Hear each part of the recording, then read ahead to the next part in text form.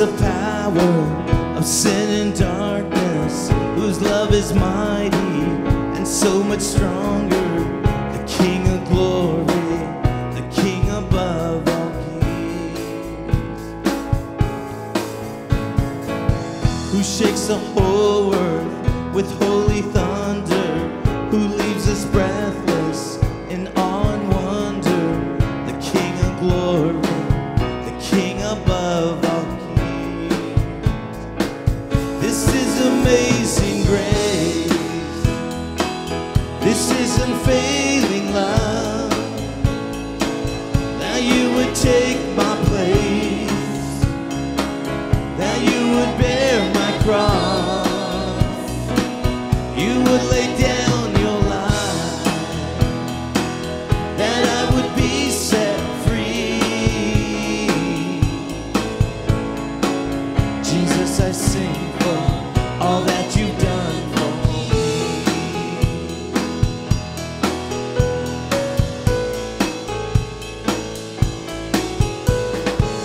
Who brings our chaos back into order, who makes the orphan a son and daughter. The King of glory, the King above all kings, who rules the nations with truth and justice, shines like the sun in all of its brilliance. The King of glory, the King above all kings. This is amazing grace.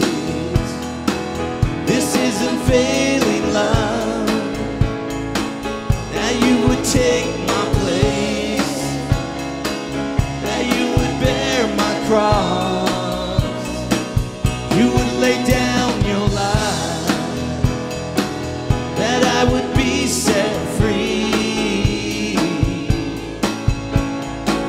Jesus, I sing for. Come on, sing it again. This is amazing grace.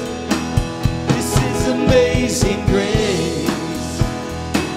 This is unfailing love, that you would take my place, that you would bear my cross, you would lay down your life, that I would be set free. Jesus, I sing for all that you've done for me.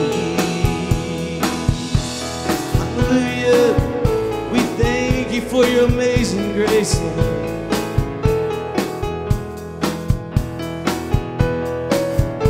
Worthy is the Lamb.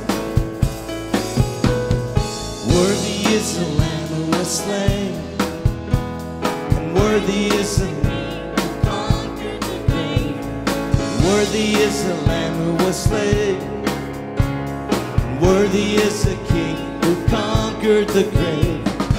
Worthy is the Lamb who was slain, worthy is the King who conquered the grave. Worthy is the Lamb who was slain. Worthy, worthy, worthy. This is amazing grace. This is unfailing love, that you would take my place, that you would bear my cross, you would lay down your life, that I would be set free. Jesus, I sing for all that you come. One more time. This is amazing grace. This is unfailing love, that you would take my place, that you would bear my cross, you would lay down your life, that I would be set free. Jesus, I sing for all that you've done for me. Jesus, I sing for all that you've done for me. Jesus, I sing for all all that you've done for me. Hallelujah.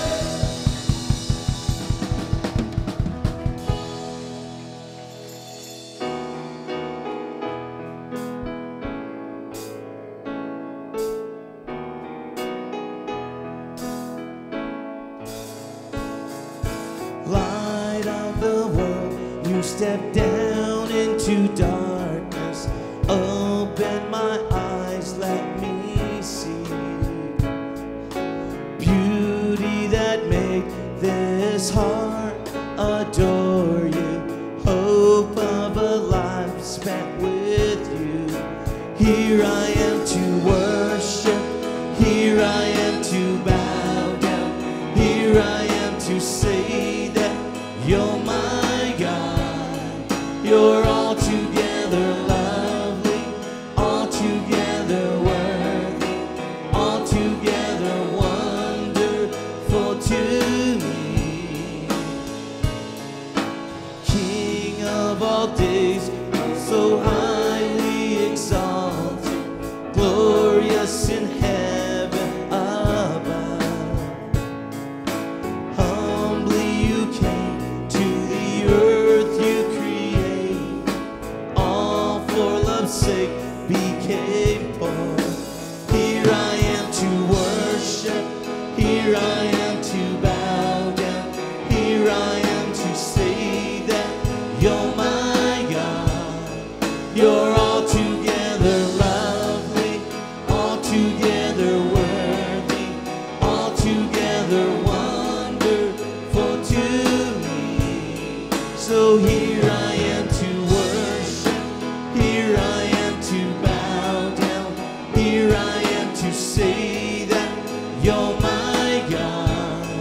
You're altogether lovely, altogether worthy, altogether wonderful to me. I'll never know how much it costs to see my sin upon that cross. I'll never know how much it costs to see my sin upon that cross. I'll never know how much it costs to see my sin upon that cross. I'll never know how much it costs to see my sin upon that cross. So here I am to worship, here I am to bow down, here I am to say that you're my God.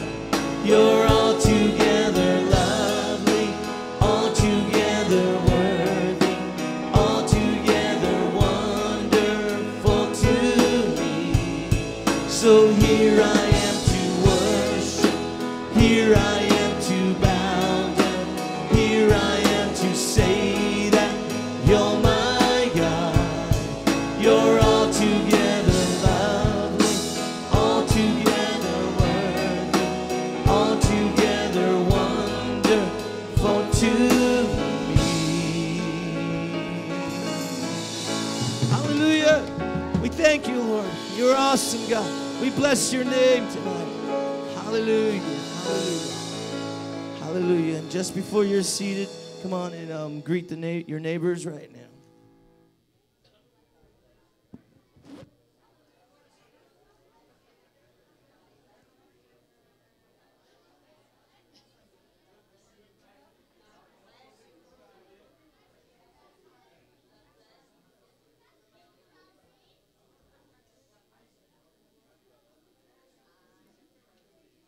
Praise the Lord, everybody. Happy Valentine's Day. You know, Jesus is our ultimate Valentine, isn't he? Amen. He's the lover of our soul. So thank you all for being here tonight to worship God and to celebrate Valentine's Day with Jesus. Amen. Let's have the ushers come forward and prepare to receive our tithes and offerings this evening.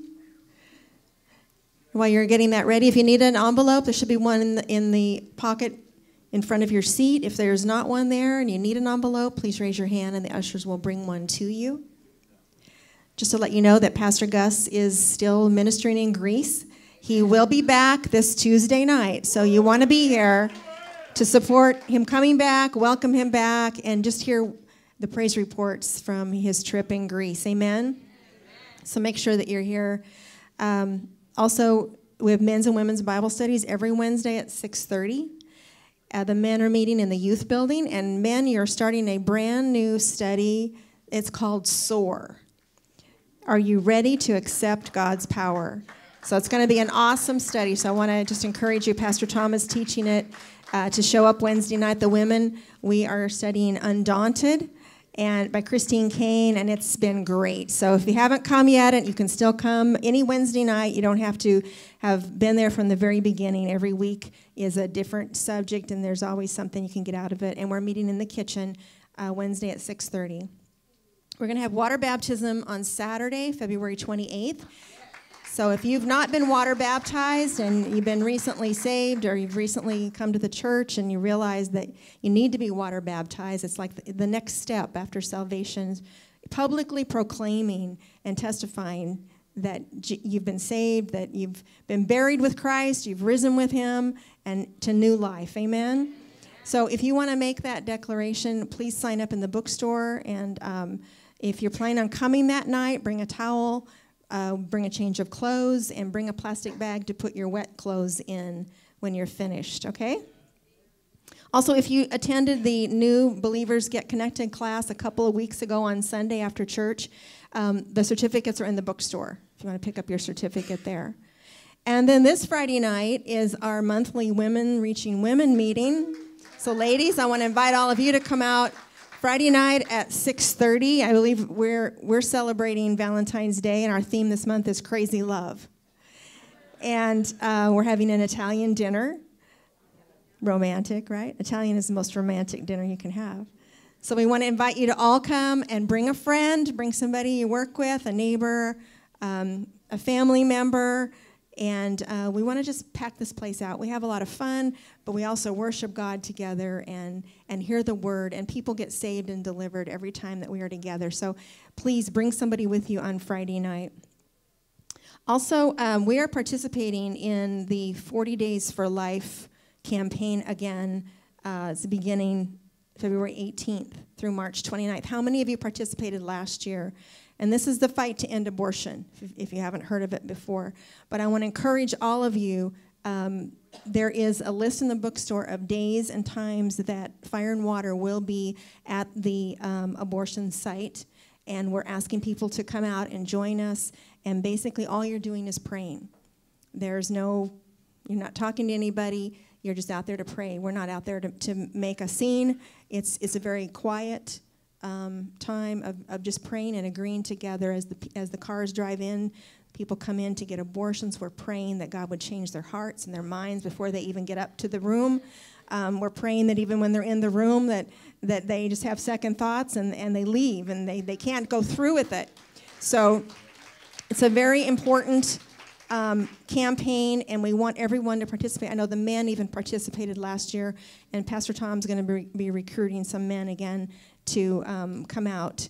And so it's 40 Days for Life. It's a worldwide prayer and fasting effort to end abortion. If you can't come out to the site, you can pray at home. Or you can fast at home. But do something within this next 40 days.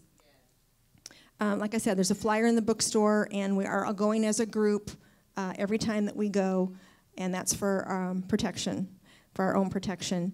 And the meeting place is also on the flyer, and there's also a list of things that you can pray for during this campaign time. So please, I would encourage all of you to get involved. If you have any more questions, you can see Cindy Ferreira, and I believe her email address is also on the flyer, so you can get in touch with her.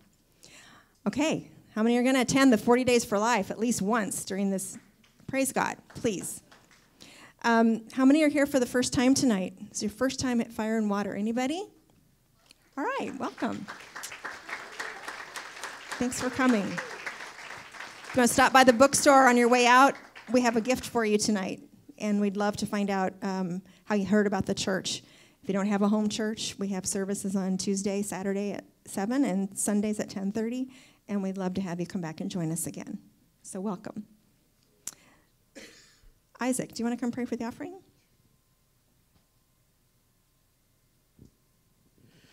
Heavenly Father, we thank you for this opportunity that you gave us that we could be in your house, Lord.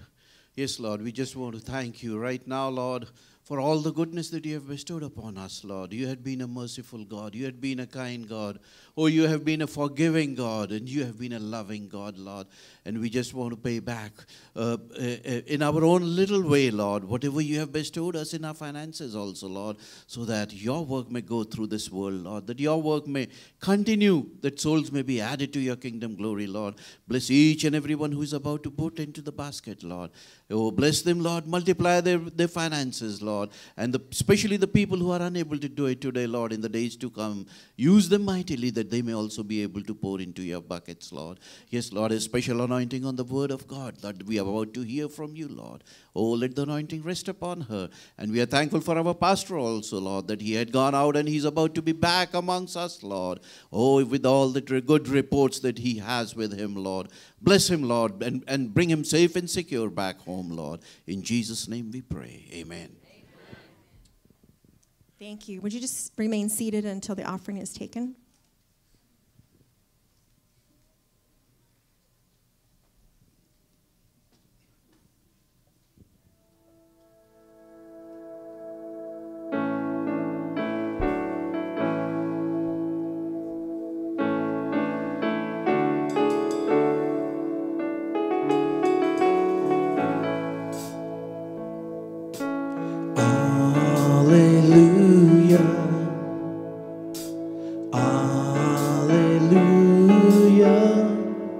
For the Lord God Almighty reigns.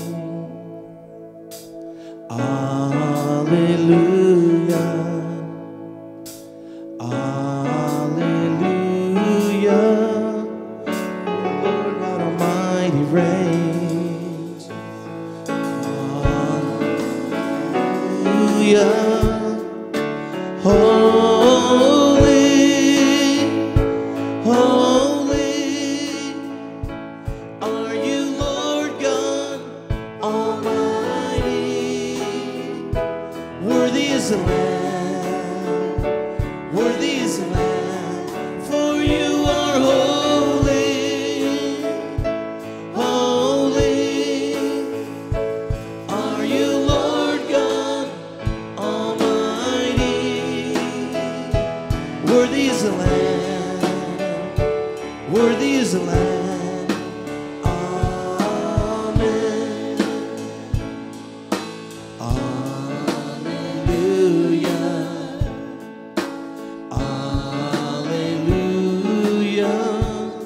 For the Lord God Almighty reigns.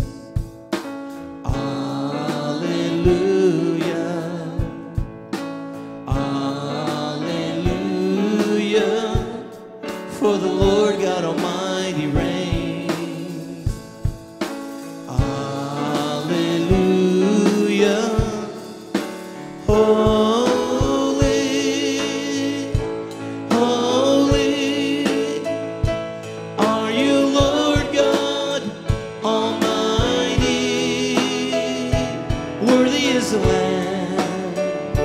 Worthy is the Lamb, for you are holy,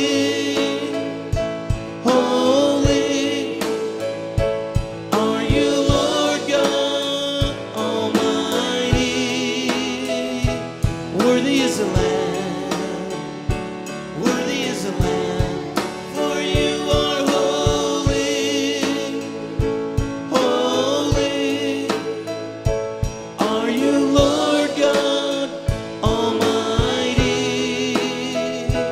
Worthy is the Lamb, worthy is the Lamb, for you are holy, holy. Are you Lord God Almighty? Worthy is the Lamb, worthy is the Lamb, for you are holy,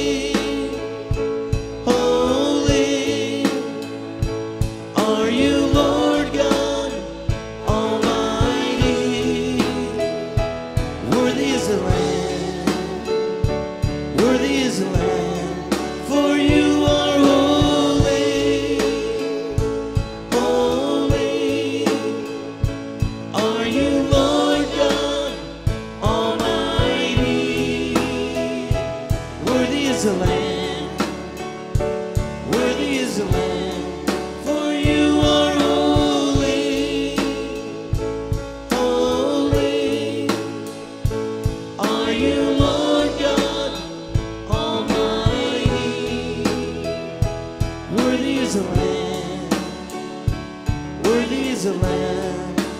Amen. Hallelujah.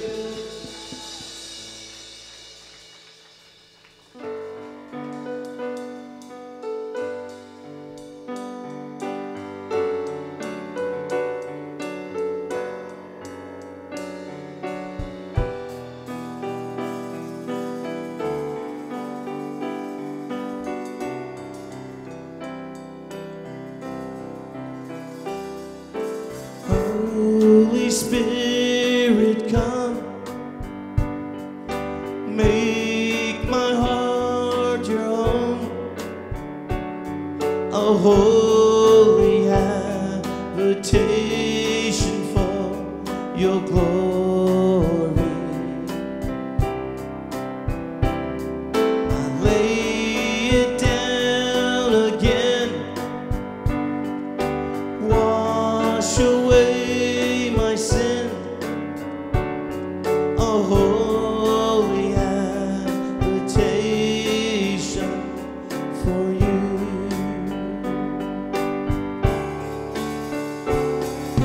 Holy Spirit, come,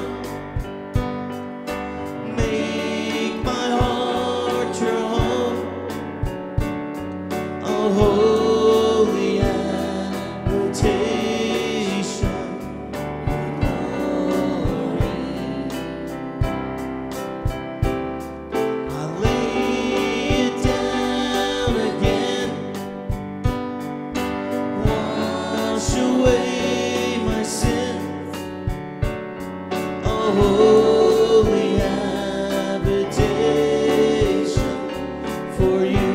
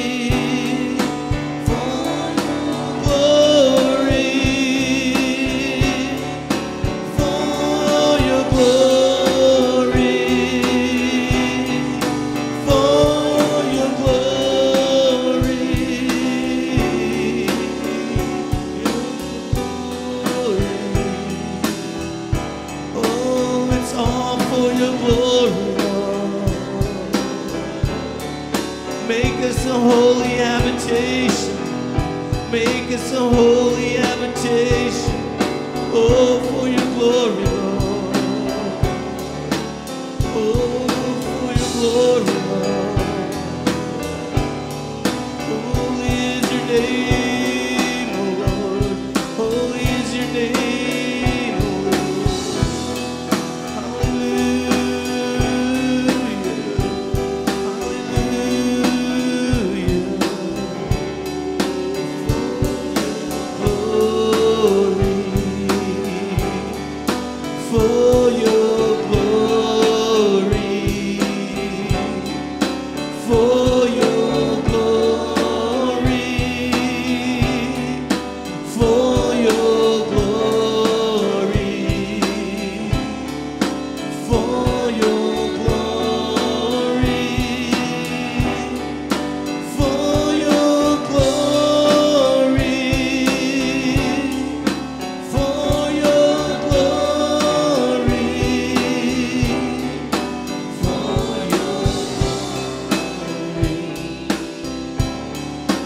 For your glory. Holy Spirit, come. Make my heart your home.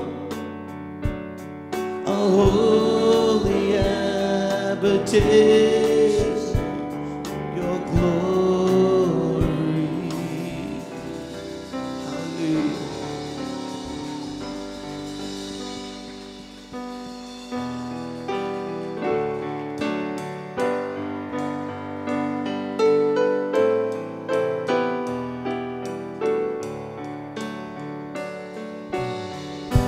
Hallelujah. Hallelujah. You have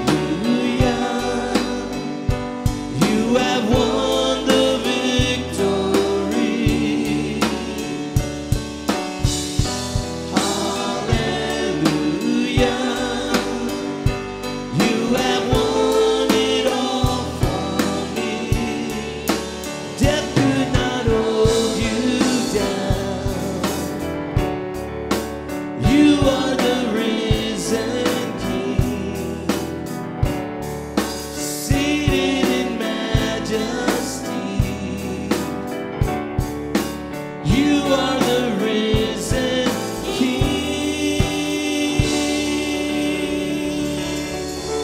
Come on, give God all glory. Hallelujah. Come on, lift your voice. Make a joyful noise unto the Lord. Hallelujah. He's worthy, God. Bless your name.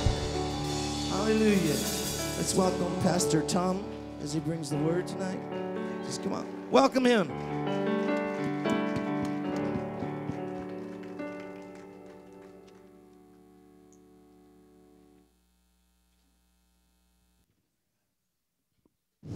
It's on. Amen. Amen. Amen. Nothing like the ushering of the Holy Spirit just to come all over. Right now, I just want to pray. Father God, right now, in the name of Jesus Christ, Lord, rain down your fire tonight, Lord. Rain down the Holy Spirit right now. Rain it down, Lord. Rain the Holy Spirit right down and usher into this place and touch the hearts of your people tonight, Lord. Right now, Father. Father, use me. I'm just nothing but a vessel, Lord, and speak your word through me, Lord. Speak it, Lord. Right now, Lord. Holy Spirit, rain down your fire right now on your people. Right now, Lord. Father, we give you all the praise and glory and honor, Lord. We love you, Jesus. We thank you, Lord. We thank you for what you've done for us, Lord. Right now, Lord. Right now. Just open up their minds. Just let the word fall on good soil tonight on their hearts, Lord. Right now, Lord, in the name of Jesus. In the name of Jesus. Amen. Amen.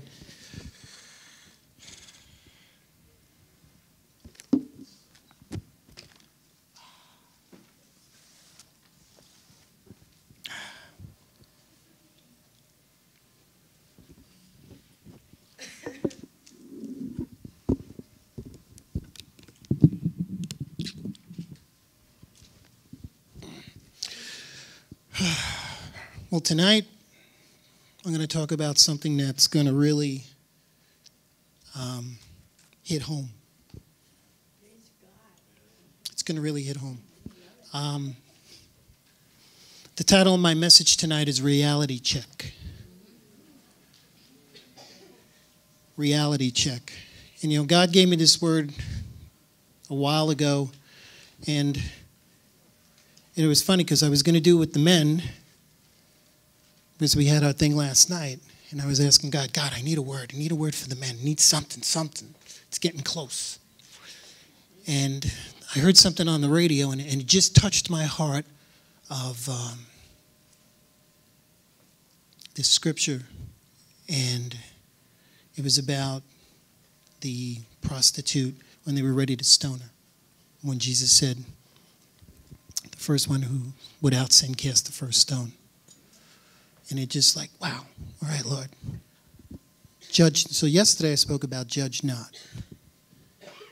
About judging people, how we always had that tendency. But Lord put this one, he says, no, I want you to do this. You know, it's funny how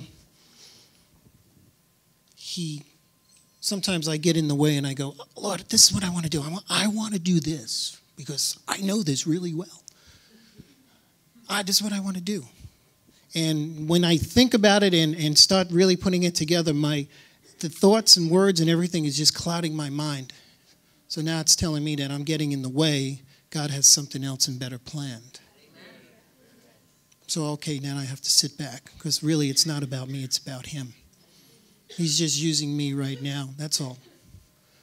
But when this came into play, it just flowed. So when I was writing, everything flowed out. So I know it was of God. So, reality check. Let me give you a definition of what reality is. It's not the way we wish things to be, nor the way they appear, but the way things actually are. Ouch. Okay? We live in a reality world, and then there's the fantasy world that we live in. Now, being a person of God means whose character is really centered on reality. Our character. Are we focused on reality? Or we're focused on something else? And what else are we focused on? Well, appearances, perception, rationalization, deceits, and fantasies. I mean, fantasies. Like, Lord, if I just win the lottery, and that's $50 million, I can buy this and my life will be great and all this and all that. Okay, that's fantasy world. But, people find comfort in that. It's like living in a bubble. You feel comfortable. You're escaping reality. You're not really looking at what the world is about or what God's about. You're just in this bubble, and it's an escape. We escape with drugs. We escape with alcohol and other things. But fantasy and living a lie or living a make-believe world, that's another way of the enemy twisting your mind, getting it focused off of God and onto your own crazy thoughts.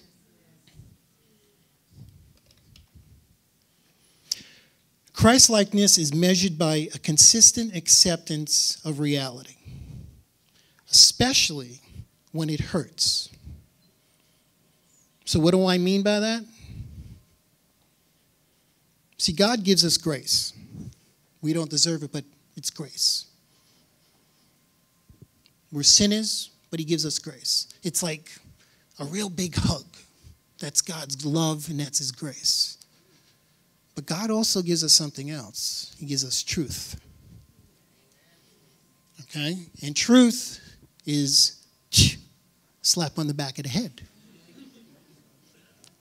And you wouldn't believe how many times I got slapped on the back of my head. Even now, my wife sometimes slaps me upside the head. Okay? I'm not kidding. Truth. This is what, God gives us that, but then he also gives us truth. And truth that we don't want to face the reality of what God's trying to tell us, what he wants to give us. We hear from God, and we know it's from God. We know we shouldn't be doing the things that we're doing. He's telling us that's reality, and then we go escape into something else.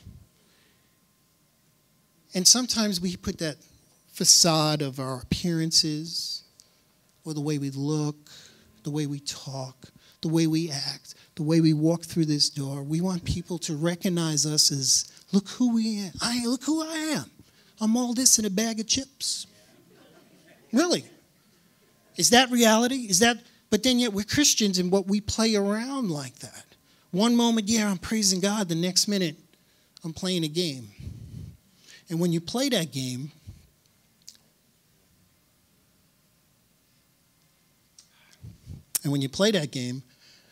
God will reveal that to you. Or if not, if you continue to play that game, you look for people to play with you. And you kind of feel comfortable with your surroundings.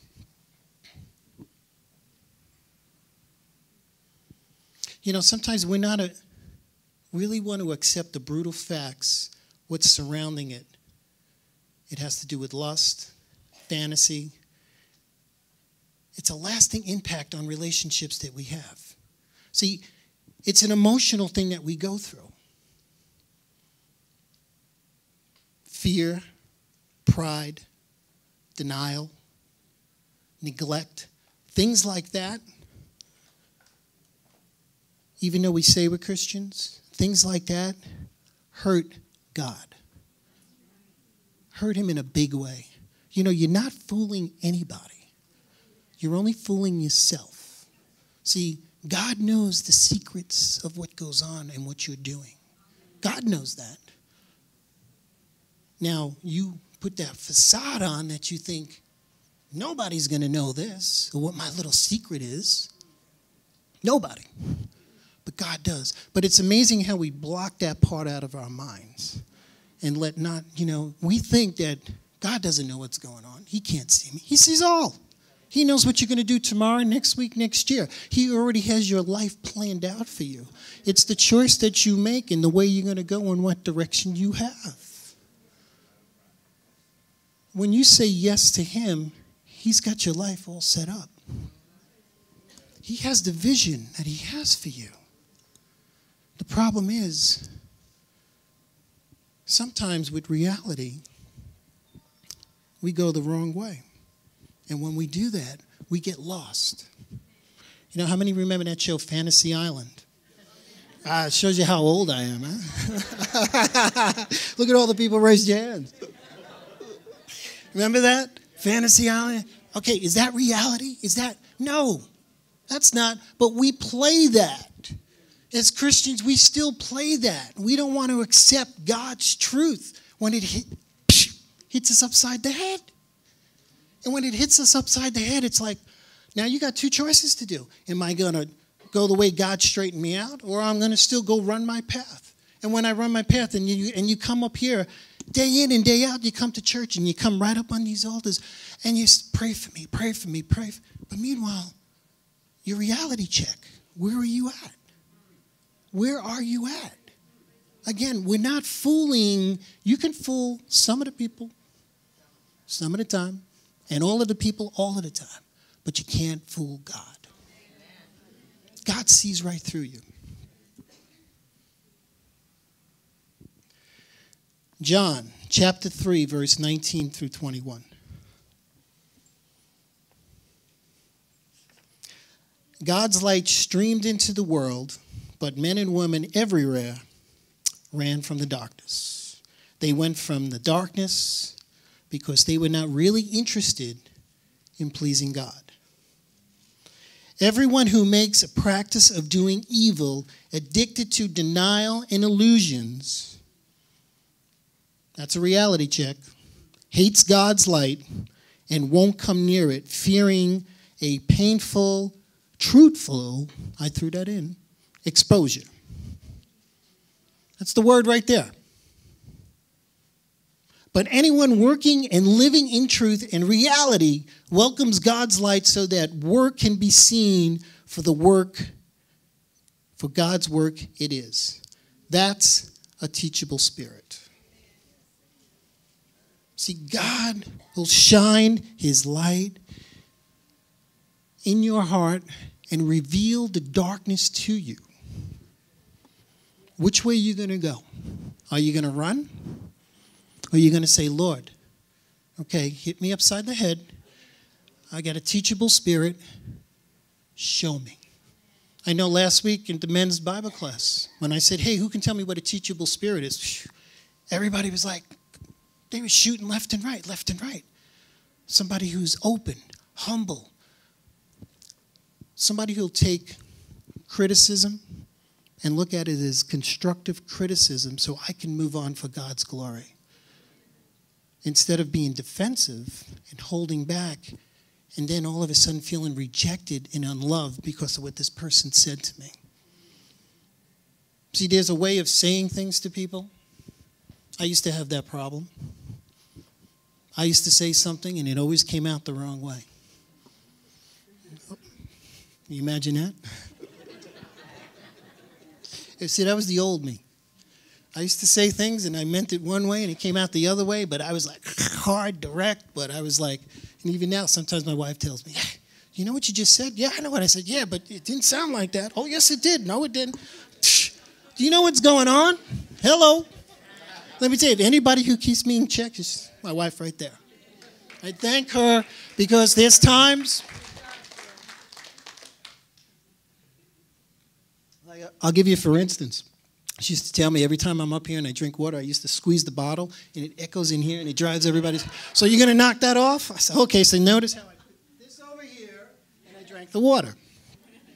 But no, she would keep me in line to a point like I would hear that, Tom, and I'd snap out of it. Because I was focused, going this direction. What are you doing? Remember who you are. Remember who you are. Oh, yeah. So the next time when the guy cuts you off, be nice about it. So we all have that. A teachable spirit. That's what God wants. God shines his light in us. See, the light of Christ shines into secret places and exposes the reality in our lives, the gaps he would like to help fill us. A full exposure to his light in our lives is the bright kind, leaving no corner unilluminated and leaving us exposed morally, emotionally, and spiritually. A teachable spirit. When God exposes that stuff on us, we're a teachable spirit.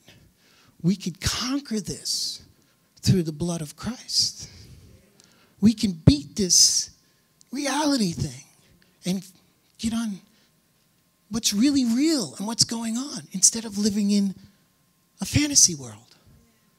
And a lot of people, and I tell you, I'll be honest with you, way back when, I used to live in a world like that. I used to live in a bubble. When things were going crazy with the family, my first late wife, things were going out of control, I felt comfort in that bubble. All hell's breaking loose around me, and I feel secure, happy. Everything's no problem. The moment I woke up and looked outside, I was like, holy cow, I'm going to go back in here. That was I wasn't into drugs or alcohol at the time. It was this. This is just as worse as drugs and alcohol. Because, one, I'm not hearing from God, and I'm totally destroying everything. But meanwhile, I'm thinking everything is good. I'm getting up, going to work, coming home, eating, going to bed. It was just a routine. And all hell around me was breaking loose. Until I married my wife, and then she would slap me upside the head and say, hello, you going to wake up? So tonight, we got to examine, the things, the authentic relationships we have, the areas in our life that you're tempted to put a mask and adjust your perceived image. That's tonight. I pray that the Holy Spirit reveals that tonight.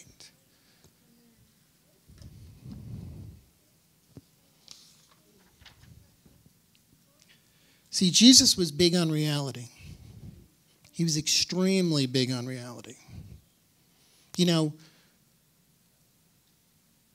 I met a lot of people that would, you hear a lot of people that it would be so easy for them to just lie so naturally. Or they cover up so naturally. Or they don't want people to be mad at me. And I want to be accepted. I want people to make me feel good. I don't want to hurt others. You're destroying your character when you act like that. That's not reality. That's not the real you. That's not what God had for you. That wasn't it. But you're trying to be a people pleaser, a people person. I want to be liked. So what do I got to do to be liked? So if it means I got to go rob a store so I can fit in with the boys, I'll do that just to be liked. Sell drugs or do whatever it takes.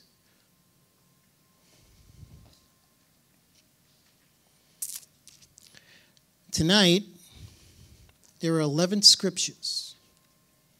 11 of them. Shows how Jesus taught that we should integrate reality into our life. There's 11 of them. And I'm just going to hit it.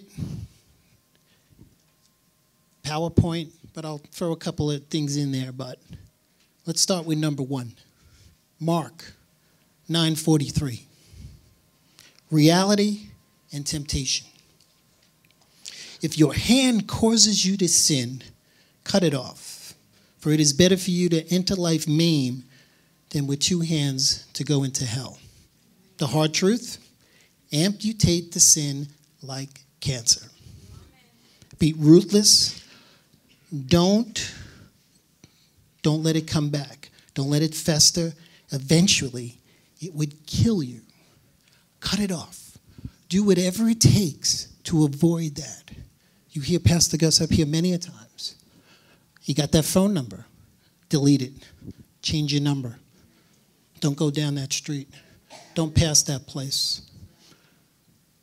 Block everything on your computer and TV if that's the cause. Worst case, throw the computer out. Whatever it takes, cut it off. Don't live in that fantasy that you can beat this with willpower. Because believe me, you're not going to beat it with willpower. Willpower ain't going to work. Okay? Willpower will last a little while, but if you don't have help from the King of Kings and the Lord of Lords, you ain't going to beat it.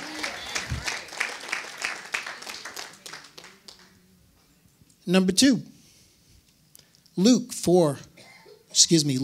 chapter 6, verse 46.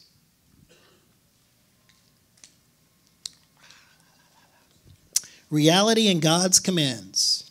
Why do you call me Lord, Lord, and do not do what I say? The hard truth, spiritual actions speak far louder than the words. They are the ultimate marker of spiritual integrity. If you love someone, you will seek alignment of your life to their priorities.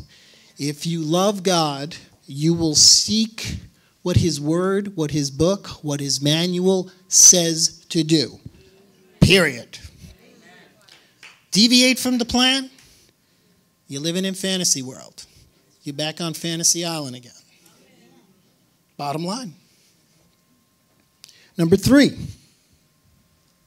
Matthew chapter 5, verse 27 and 28. Reality and spiritual deception. You have heard it that it was said, do not commit adultery.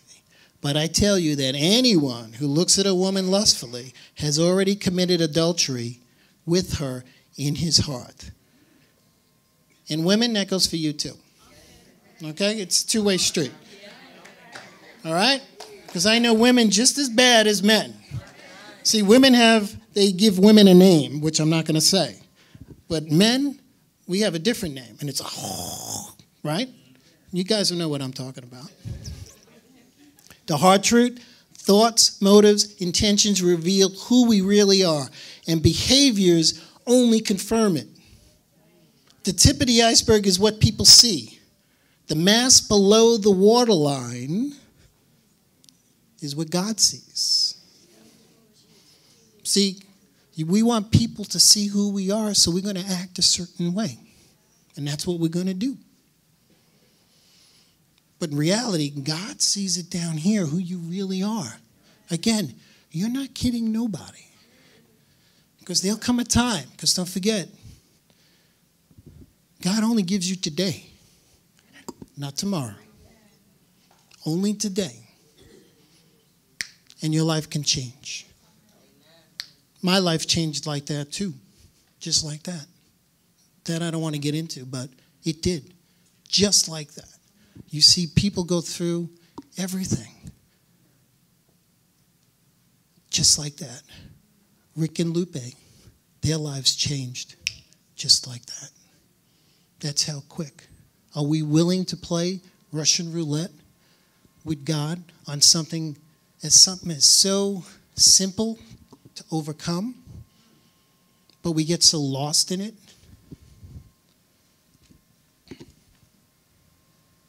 One, two, three. Number 4, John chapter 16, verse 33.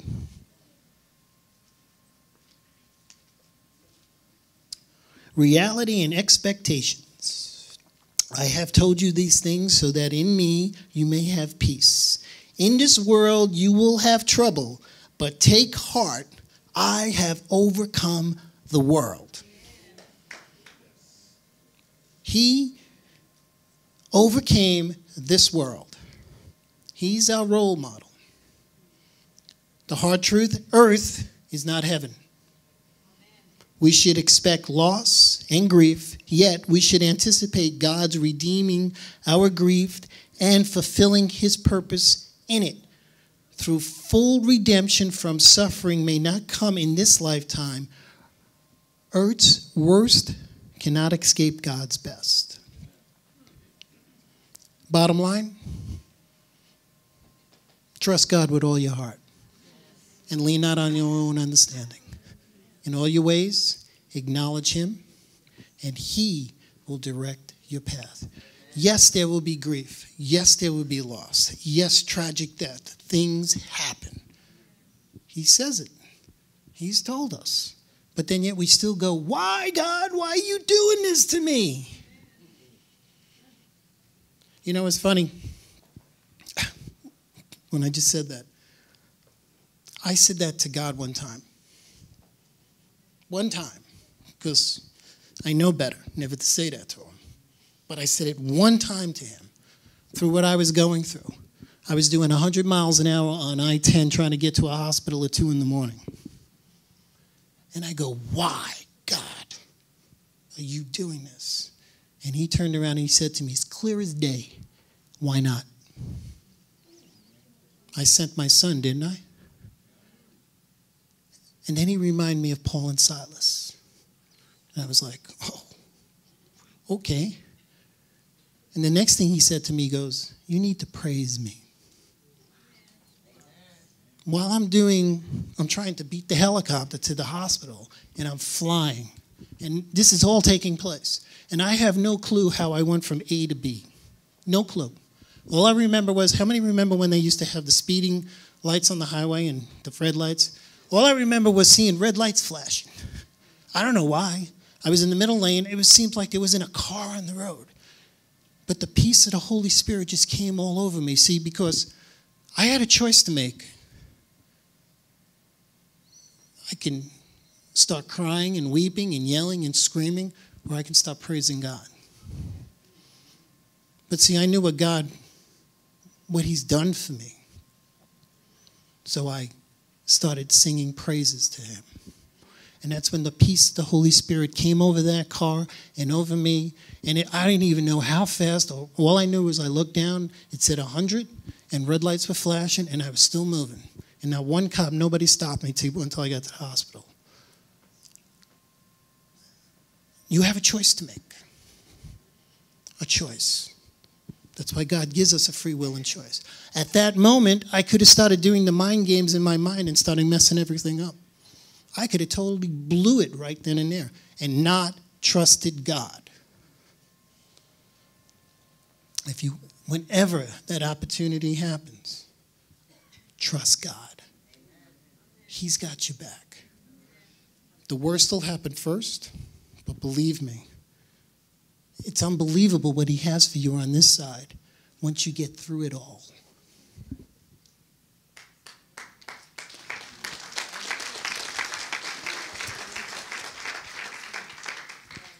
I'm losing count. 1, 2, 3, 4, 5. Thank you. Matthew 15, chapter 15, verse 7 and 8. Reality and spiritual practice. You hypocrites, Isaiah was right when he prophesied about you. These people honor me with their lips, but their hearts are far from me. Hard truth, the motions might be right, but if the motivations are out of alignment, you might as well drop the charade. Playing church is playing with fire.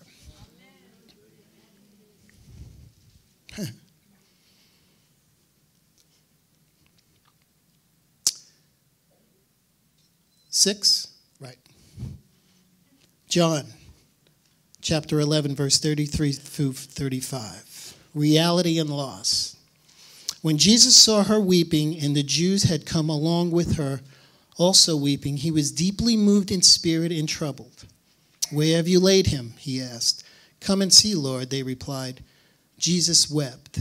The hard truth, we are made to feel pain, not to brush it off as someone else's misery. Jesus didn't deny or try to fix the real loss of others in the moment. He experienced and connected with it.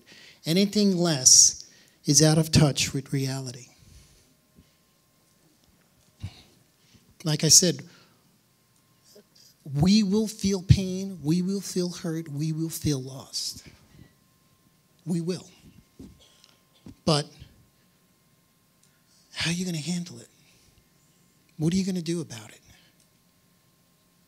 When the rubber hits the road, what are you going to do about it? You always hear other things with other people, and you can always say, that's not going to happen to me. That can never happen to me. Yeah, this is funny. I said the same thing. I'm not saying it's going to happen. It can. But I'm saying, are you prepared and ready if it does? What avenue are you going to take? What are you going to do? Are you going to live in a fantasy world? Are you going to blame others for it? Are you going to live in fear and hurt and be hurtful and prideful? Or are you going to trust God and give it to Him?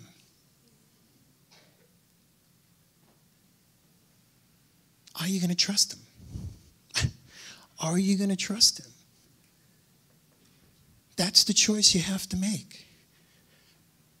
Jesus trusted His Father in everything. He did His work no matter what. Even when He was going to the cross, He had that human moment. If you can take this cup from me. But Lord, if it's of your will, I'll do it. That's a servant. And that's what we have to be like. Through thick or thin. That's why Jesus wept. God wept Himself. You know, I think that's Jesus wept. Yeah, that's one of the shortest verses in the Bible. He felt our pain. He feels our pain. When He sees us cry and weep over a loss, He feels it. He's been there. He walked in our shoes. Everything we go through, He's done. Everything. Everything. You want comfort? Just go to the book and it'll tell you. But everything. That's why He says, don't check out. Don't lose your mind. I'm here for you.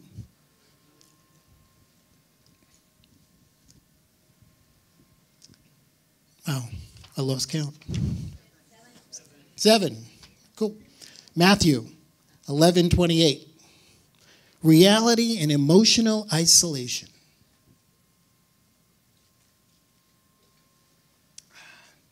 Come to me, all who are weary and burdened, and I will give you rest. Hard truth, there is no such thing as an emotionally satisfied self-sufficiency. I'll say that again. There is no such thing as emotionally satisfied self-sufficiency. There is only one with unlimited emotional resources, and you are not Him. It's Jesus. But we try to. We try every which way. We give up. We go back to what the enemy is like breathing down our necks. Constantly just waiting to just pop up and say, come on, don't you remember when you were in pain? What did you used to do? How much alcohol did you drink? How much drugs did you do? Where did you check out? That's where he wants us. That's where the enemy wants us, right there. God's right here. The enemy's right here. This is where he messes us up. The moment we start to contemplate and think and rationalize, that's outside of reality, and start to believe and start to fantasize, he's got us. He's got us right where he wants us. But God says, no. Come to me if you're tired and weary. It's like that thing with the footprints. When everything's good, you always see 2 footprints walking, you and Jesus. But the moment trouble strikes, we forget. Lord, where are you? Where are you? You know what? He's carrying you and you don't even know it. We need to, the reason why we don't know it, because we checked out already. We don't have that reality of knowing that God's carrying us. He said he would. Do we believe him? No. Because if we did, then we would feel comfort. We would be at peace knowing that God's got it under control. Even though hell is breaking loose. Even though my life was going through hell. I can still pour to God and he would still give me a word to get me through that day. And talk to me. And would feel his love, the peace, and just get me through. And the next thing I know, he was just flowing through me. It's funny. What I had to go through, I finally got what unconditional love was. See, unconditional love is not what we can do. It's God's love that pours through you. That's something I never had. I didn't even know what it was. But when God, just unconditionally. Now, who's reaping the benefits? My wife. Really? It's amazing that I had to go through a tragedy to understand what unconditional love was. You know, we're all called to go home, okay? When God says it's time to go home, no matter what you're doing, what your work is, how good of a labor you are, whatever the case may be, when God wants to call you home because of who you are, he's calling you home. Yeah, we suffer here. It's Jesus mourned. He wept. We're all going to weep. But you know what? We need to pick ourselves up and take a step. And then take another step. And take another step. I hear people, oh, it's been 4 years, my husband's dead. Oh, I haven't changed his room. The clothes are still in there. Holy cow. Get a little reality check. Wake up. He's not coming back. Move on. God wants you to move on. He's got more for you. But you know what? He won't push himself on you. He'll wait. He's got all the time in the world. He'll wait until you wake up. Until you get somebody to smack you upside the head. And then all of a sudden it's like, oh. And next thing you know, it's 15 years later. There's people I know that are still going through that. It's a shame, but it is. And they're Christians. 8? Okay, good. Reality and persecution. John 15:20.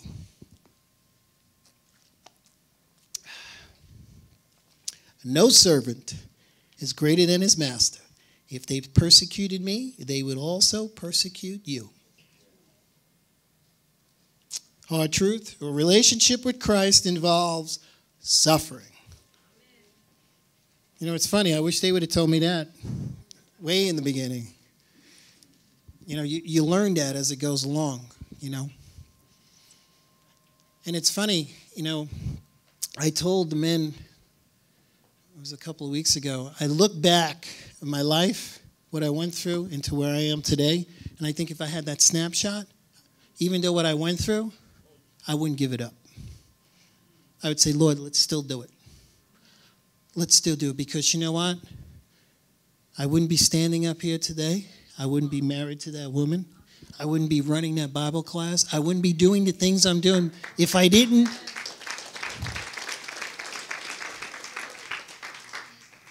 If that time in the car, I had a choice to make, and if I would have turned around and said, screw you, God, I'm doing it my way, he would have took, as a gentleman, he would have said, no problem. He would have gotten the back seat. See, I belong in the back seat, and he should have been driving. That's the choice. I made that choice right away. I wasn't going to let the enemy take me down. Again, because I remembered what God has done for me before and before and before and before. See, that's the problem. We forget what God has done for us before. We forget when God, I was looking at 30 years and there was favor and the judge released me and dropped the charges. Or when I was strung out on dope and God, like that, no more withdrawals, no nothing. I was cured. God's power. Or when alcohol, for how many years? And then I would take it and it tasted like vinegar and threw it down. And my body is clean and healthy. See, that's God. That's what God can do. Or we can check out.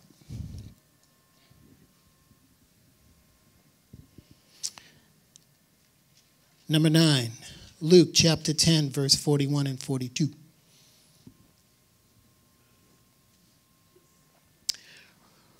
Reality and dysfunction.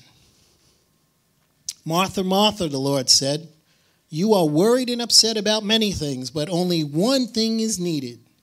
Mary has chosen what is better, and it will not be taken away from her. The hard truth, he accepts us. Now listen now. He accepts us as we are, but loves us too much to leave us the way we are. Man, that's awkward. But see, that's a necessarily part of reality. Loving someone to health. He loves us too much to leave us the way we are. He wants us to get it right. He wants to change us. This is his desire. This is what he has for us. We don't. Or we get in the way, or we can be afraid or fearful. Or, oh man, the pain that I'm going to go through if I do this. Oh, the rejection I'm going to feel when I tell these people who I believe in now and what I got to do. And now I don't have these friends anymore because I changed my way. Isn't that the first one I talked about? You know, if you sin, cut your hand off. Same thing. But we got a choice. Do you want to go that way? Or do you want to go what God's got for you? It's not going to be easy. Nothing, what's the saying? If it's too easy, it can't be true, right? But you know what? How many people get suckered into that? You know? If that's the case, I got a bridge I want to sell you. You hear that? That's the Brooklyn Bridge. Every day. But that's not reality. We want to believe it to be. We have to focus on what God wants us to do. Number 10. John chapter 4, verse 16 through 18. Reality and secrets. Ooh, that's tough. Reality and secrets. Reality and secrets. Boy, we have secrets. See, back in, John chapter 3, 19 through 21. This is where God's light's going to shine now. In the darkness, in the things that we do, in the things that we don't like anybody to see, but God's revealing it to us. We got to get reality and realize, do I want to stop playing the game or do I want to get on board? This church right now, the word was spoken, multiplied by 2 for the coming year. There's things that have to be removed and done. Washed, gone.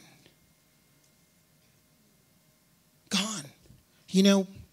When you go, and I tell the guys this all the time, when you're in a situation and God puts you in something and you're going through like you're losing your mind and you can't understand why this is going on, well, God's revealing something in you that he wants to remove. Okay? He wants it taken out.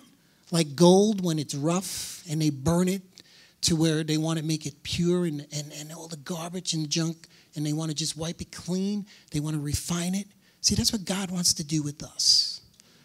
So when you're going through something, don't look at it. And I tell the guys this all the times.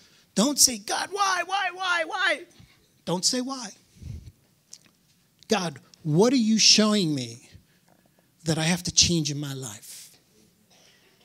Even though I'm going through this, and even though I don't like what's going on, of course, nobody likes it when it gets uncomfortable, and the truth comes out, and God's slapping you upside the head at the same time. He's hugging you and slapping you at the same time. Okay? But God is revealing something in your life that he needs to remove from you so you can take that next step. Because once you get over it and it's done and it's behind you, A, we don't look back. B, we move forward. The enemy wants you to look back.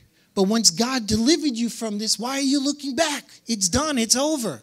But this is what he wants. This is the stuff we go through. He does this with me all the time. Lord, what are you showing me? What are you trying to tell me? Not why, God. Don't do the why, God. Because you might not like what he's got to say. I'm going to tell you that. Because he will come back and answer you on that one. And you're not going to like it, what he tells you. And then you got two choices. Straighten up and fly right, or check out. He always gives you that free will. But see, God's such a loving God, he don't care. He's like this, waiting for you. See, that's why the truth hurts. It hurts so much. It just hurts so much. But it's good. So the next time, or even if now you're going through something, your prayer should be, Lord, show me, tell me, reveal it to me. Because then I know once that's done, I can move on.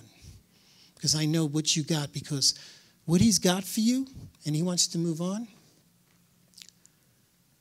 it has to go, or you can't go there, and you can't do that. It's like Peter.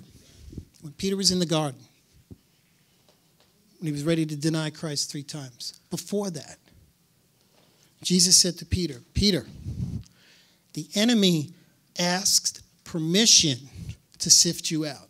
Meaning, the devil asked God, I want to mess with Peter. That's what Jesus was saying. Now, Jesus is God. He knows what's going on. See, you're getting messed with. The enemy had to ask God for permission so he can mess with you. Think about it. See, God's saying, yeah, okay, because I know his heart. I know the outcome. Eventually, if he gets it right the first time.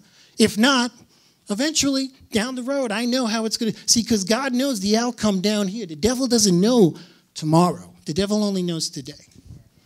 The devil knows his time is running out. So when he told that to Peter, and you know, Jesus could have snapped his fingers and it could have been a done deal for Peter. But he told Peter, pray and have faith in my Father. That's all he said. And yeah, Peter was sifted out. 3 times he denied Christ. The last time he started cursing, screaming, and he ran. He ran. But you know, Peter had a pride issue.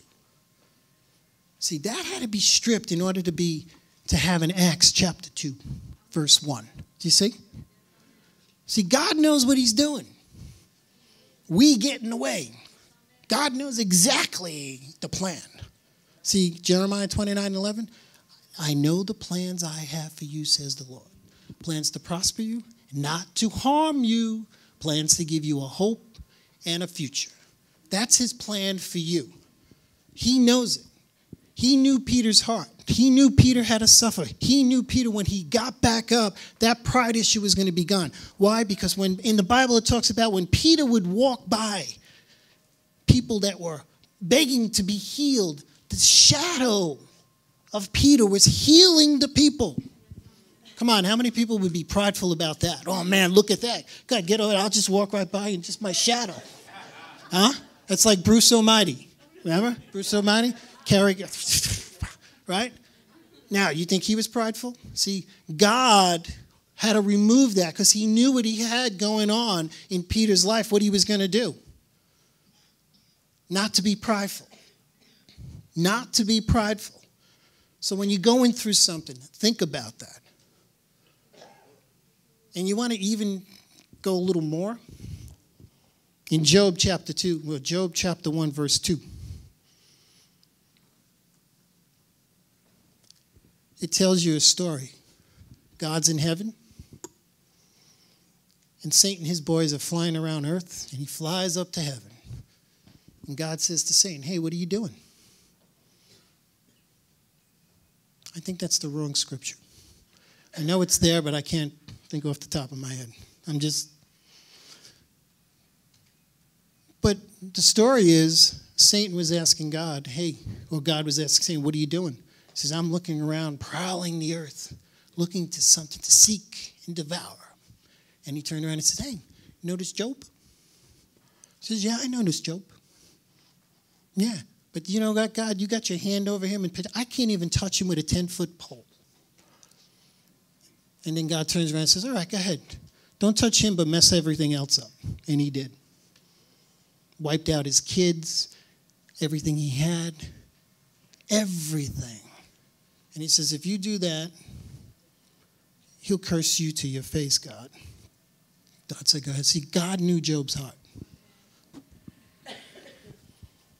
And then the second time after he still praised God, again, the enemy went up to God and said, what about it? And God says, look at him. He's still praising you. Nah. If you let me inflict some pain on his body, that'll make him do it. Okay, go right ahead, but don't kill him. So how many of us have gone through stuff like that? Turn to God. Turn to God, no matter what. Turn to. God's got you covered. He's got you back. No matter what, he's got you back.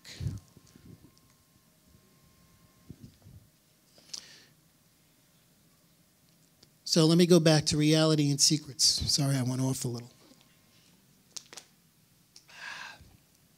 So it says in John chapter 4, verse 16 through 18, go, call your husband and come back. I have no husband, she replied. This is the woman at the well. This is the one when Jesus told the apostles, go on, and I want to hang out here. So he's hanging out at the well. He knows what was coming. And she replied, go and call your husband and come back. I have no husband, she replied. And Jesus said to her, you are right when you say you have no husband.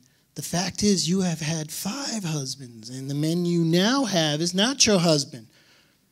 What you have just said is quite true. The hard truth?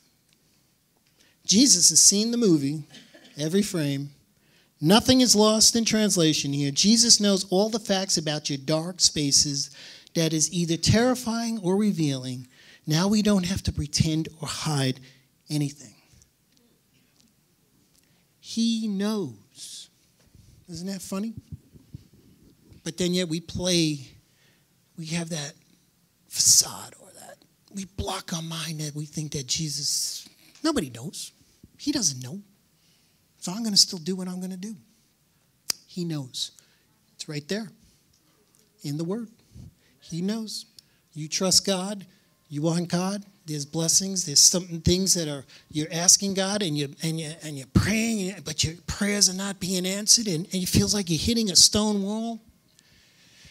Well, there's some things that need to be removed, taken care of. Give it to God. Let it all out. And then watch your blessings. They'll come. We're in the way. We're in the way. We don't want to let go. We like living there. You know, it's funny. God says, make your yes a yes and you know. Don't sit on the fence. Because I hate you even more if you sit on the fence because you're wishy-washy. Can't make up your mind. If you're going to say no, then it's no. Then I respect that. That's what God's saying. I'll respect that and this, but don't sit on the fence. You're making me look like a fool. Be honest.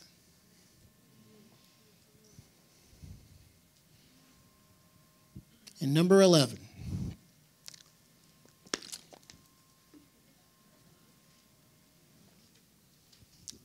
Reality and eternity. John 14:2. In my house, my Father has many rooms. If not so, I would not have told you. I'm going to prepare a place for you. That's a wonderful truth. We are never going to be separated, ever. This is the best reality. That is reality. That's the Word of God. I have a place prepared for you right there in heaven. It's got your name on the front door. Are you ready for that? Are you ready?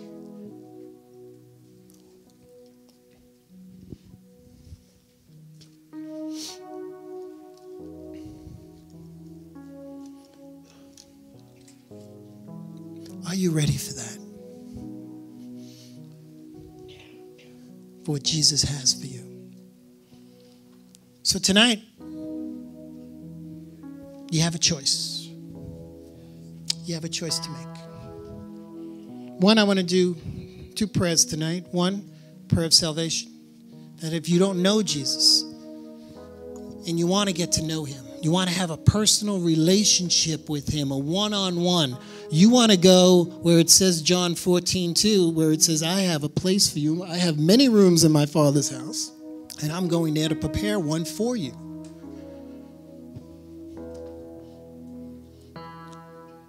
And the second one,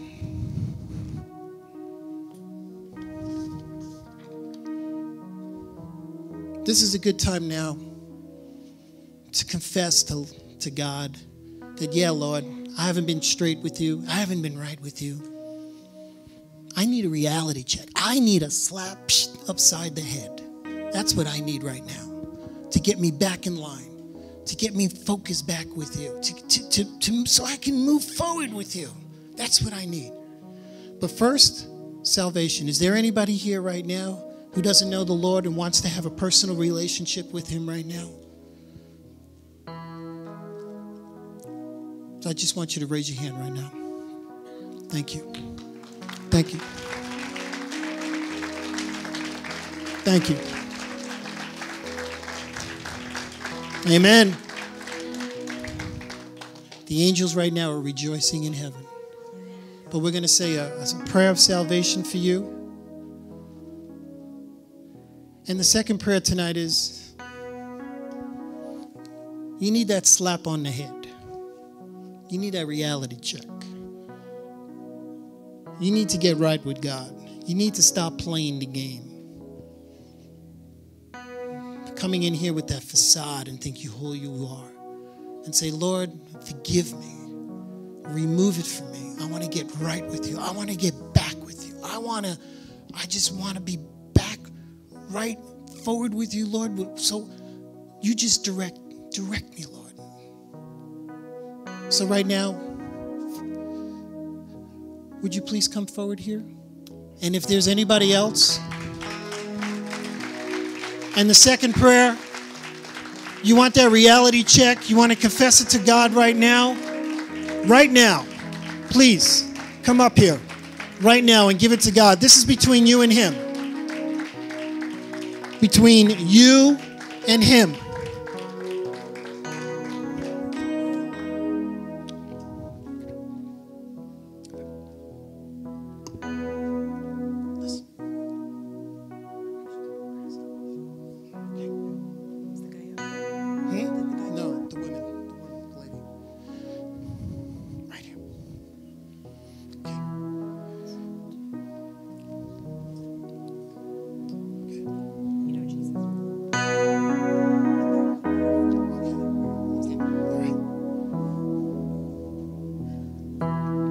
So right now we're going to pray.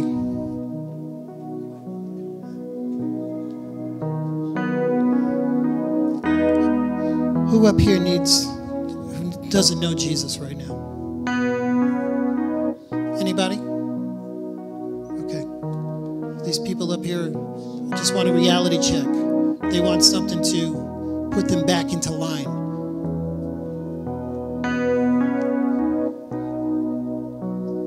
So, Father God, right now I pray in the name of Jesus, Lord. I pray right now, Father God. Father, renew my mind, Father God. No more playing games with you, Lord. No more lying, no more cheating, no more deceiving, no more living in that fantasy world, Lord. Right now, Lord, I'm asking for a clean heart, a clean mind. Father, I'm asking for forgiveness right now. Forgive me for the way I've been acting and what I've been doing. I haven't been right with you, Lord. Wash me with your blood. Renew a right spirit in me, Lord. I'm all yours, Father God. Right now, Lord, right now. Right now, Lord. Change my heart. Holy Spirit, come into their hearts right now and renew them right now, Holy Spirit. Renew their mind. Satan, get your hands off of the children of God right now, because they are covered by the blood. They are covered by the blood. Hallelujah. Hallelujah. We've been washed by the blood. Death has been defeated.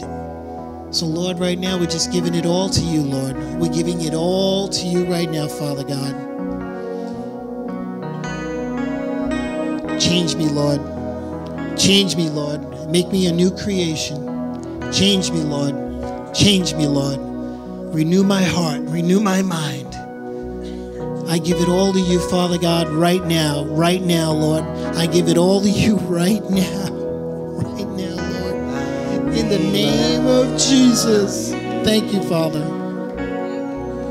In the name of Jesus, I pray. Amen. Amen.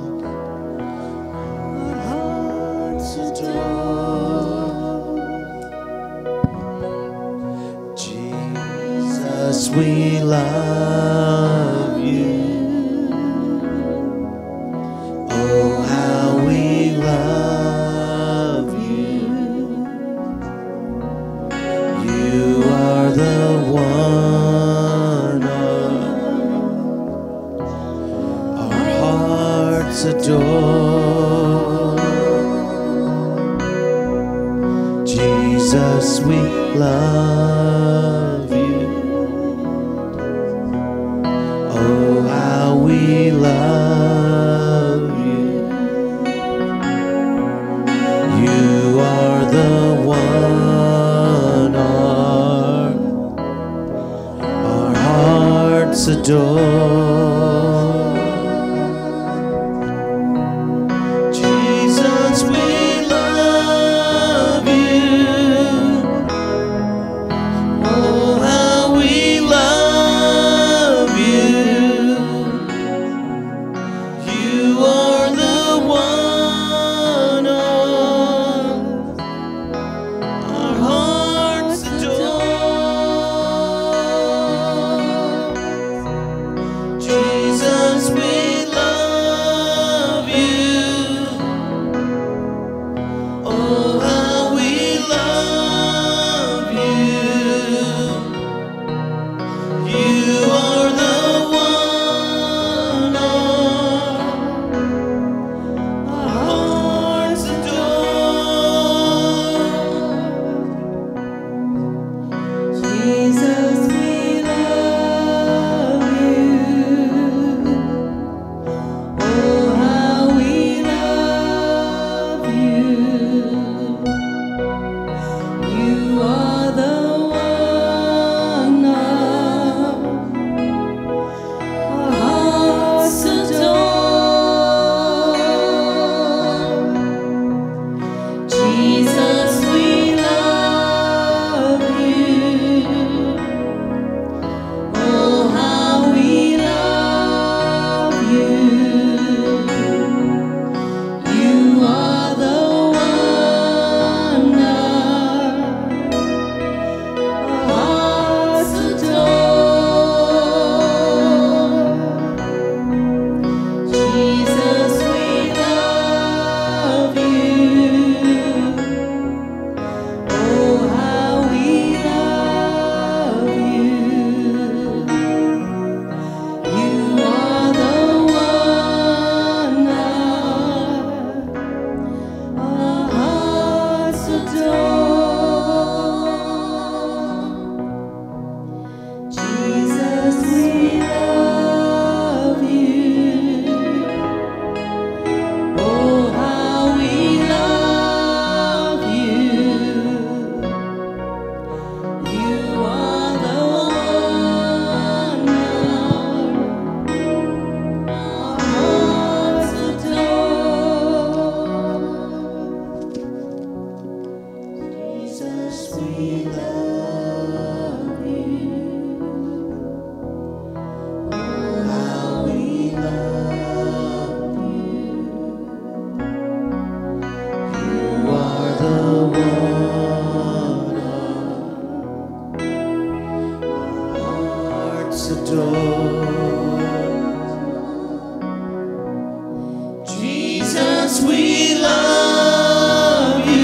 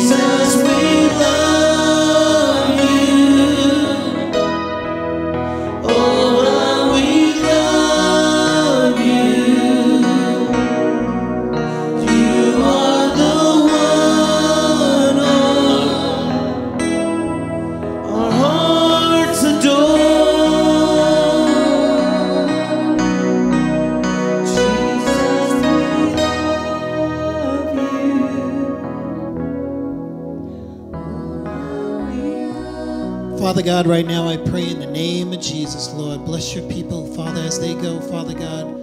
Father, I thank you for the word tonight. Father, I pray that it fell on good soil tonight in the hearts. Father, I pray that you renew their minds. Holy Spirit, to renew their minds again. Renew it, refresh. I thank you, Lord, for the work you're going to be doing, Father. I pray a blessing and favor over your people tonight, Lord. Blessing and favor, Father God. Blessing and favor. Blessing and favor. Father, I pray the blood of Jesus to cover them, to keep them from evil and harm, Lord, right now. Father, traveling mercies on them again, Father, so they can come back tomorrow and praise and worship you tomorrow, Lord. We thank you, Lord. We thank you for the work that you're going to be doing and the victory that we're claiming right now in the name of Jesus. In the name of Jesus, Father, I give you all the praise and glory and honor. All the praise and glory and honor. Go ahead, give him a praise clap. Go ahead. It's all right.